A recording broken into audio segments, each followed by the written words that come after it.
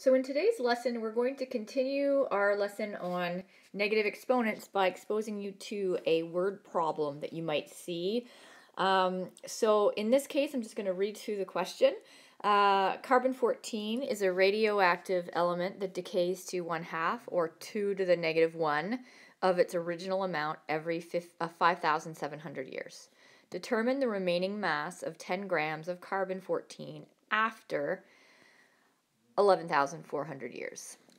So in this question, this would be what we call a decay question. And I see these types of questions in chemistry all the time, where we have to use mathematical models to solve real life problems. And so what I'm going to do is I'm going to start us off by using just our current knowledge and to help you understand the problem. And then what I want to do is I want to develop a mathematical equation to model how we can utilize the formula in future cases. All right. So in this case, let's just try to understand the problem. So carbon-14 we know is radioactive, and we know that after every 5,700 years, it's going to decay to 1/2 or 2 to the negative 1 of its original amount. So we want to know, well, how much of it will be left after 11,400 years. So let's think about that. So first off, I know that, 11,400 years divided by that half-life period of 5,700 years will give me 2. And that's a nice, beautiful number that is not usually the case in most real-life problems, but it's going to help us understand how to navigate this word problem. So what does that mean? Well, that means that, if I'm starting with 10 grams of carbon-14, and I know that after one period of 5,700 years, I'm going to be left with 1/2 of what I had before. So, well, what is 1/2 of 10? Again, a nice number, 5 grams.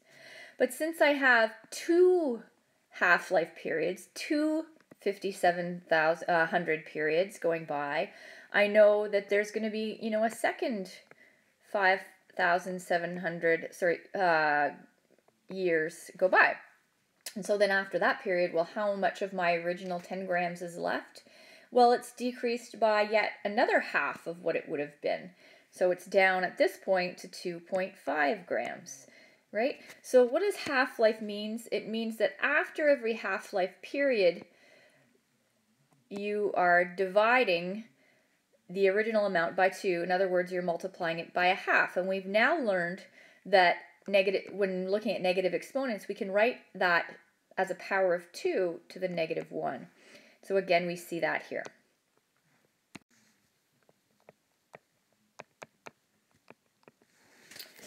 So now I want to analyze a little bit more closely what we actually did here.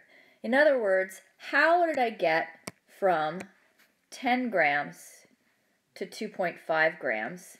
And how can I create a model when the numbers are not so pretty, and B, the number of half-lives are a lot less easy to distinguish? So let's do that. I'm going to just make this a little bit smaller, and this as well. That'll allow me to fit some of this in.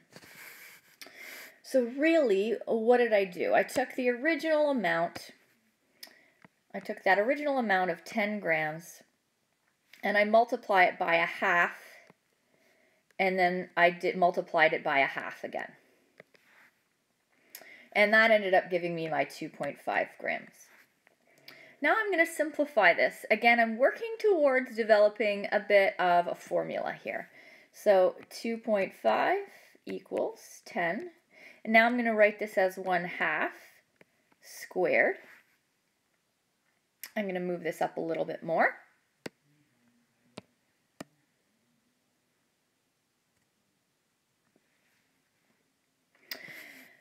And then I can simplify this, by including my negative exponents. So I'm going to say 2.5 equals 10 times 2 to the negative 1 squared. So what I want to do now is I want to extend this into a situation where I can replace some of these numbers, the numbers that can change, into variables. So finally that's going to give me 2 to the power of negative 2. So that's what I'm going to do now.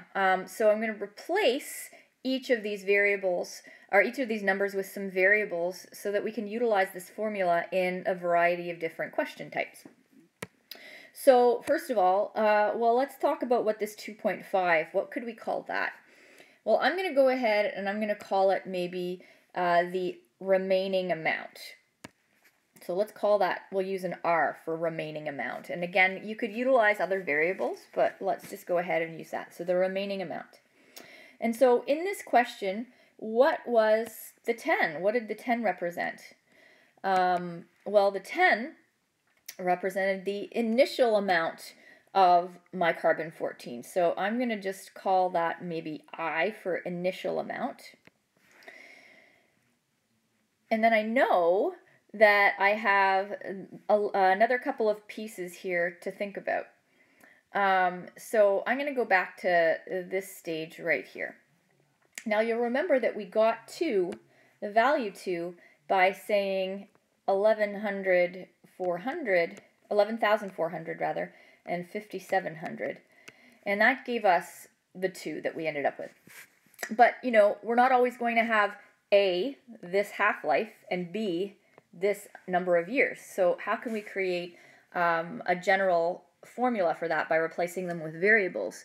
Well, I'm going to say, well, why don't we call this 11,400? That's like the time that's elapsed, right?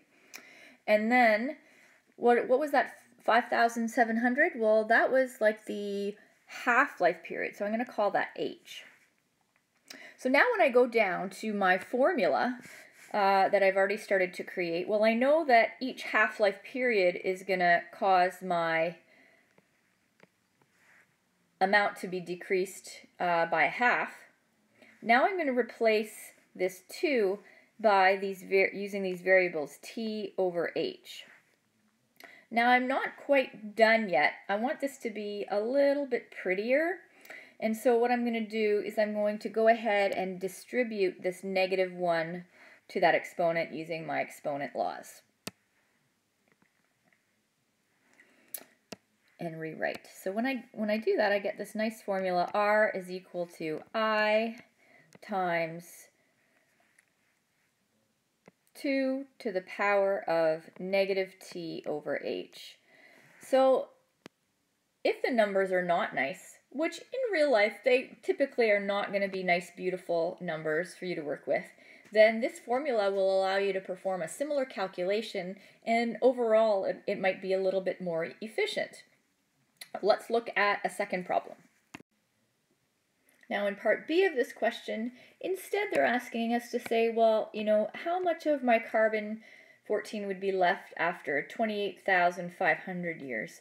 And so we could easily go about this problem in the way that we initially started for question A, for part A of this question, but we've created this formula, so let's why not put it to use?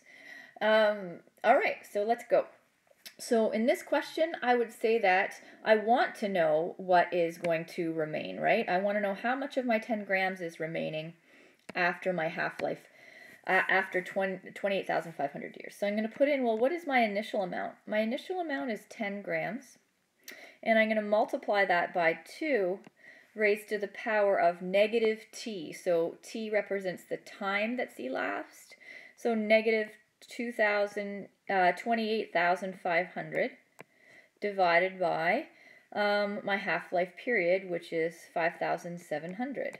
Now I should note here, and we haven't written it, but remember that the units here should be the same so that they cancel out, right? So if I have years for my time and I have years for my half-life period, then they cancel out nicely mathematically. So if they weren't in the same units, I would need to convert them so that they were. So let's work through this and see how this goes.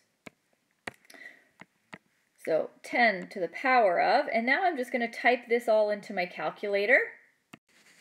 So the way that I would go about this would be that I would type in my calculator these two and do that division and find out what that value is. And so when I do that, I get 2 to the power of negative 5. And so then I'm going to use there should be a button that you have on your calculator, x to the y, or you might even have a button that looks like a little accent circonflexe. Either of those will work. And when you go ahead and type that, again, remember BEDMAS, so you want to do this exponent part right here before you do the multiplication with the 10. So just respecting BEDMAS. So I'm going to break that down for you just so that that's a good reminder for you to do that. So 10 times the value of 2 to the power of negative 5, which should give you 0.03125. And then multiplying the 10 in, I'm getting 0.3125 grams. And we're not going to have a conversation about significant digits. We'll save that for grade 11 chemistry and physics, and leave grade 10 science behind. But there you have it. There is our answer using our formula. Now again, is the formula necessary? No. But, you know, for questions where, like this one here, where there aren't a whole lot of half-lives that have gone by, it may be just as efficient for you to kind of just work through it manually. But if this value here were quite a bit larger, then it might be more efficient for you to utilize our handy-dandy formula. All right, so one other thing that I need to note. Some of the questions that you may see in your homework may involve exponential growth, in which case, instead of our initial amount decreasing, the initial amount will increase. So if you happen to stumble upon questions like that, either in this lesson or in the future, you know, well, how is that going to change this formula? Well, instead of decaying, we're going to want the amount to grow, and so we would simply change that negative sign to a positive and go from there. All right, so I hope you found today's lesson okay. I'm going to assign you a few questions to attempt, and that won't be identical to this, but hopefully you'll be able to transfer some of the concepts that you've learned in this lesson towards solving the new problems.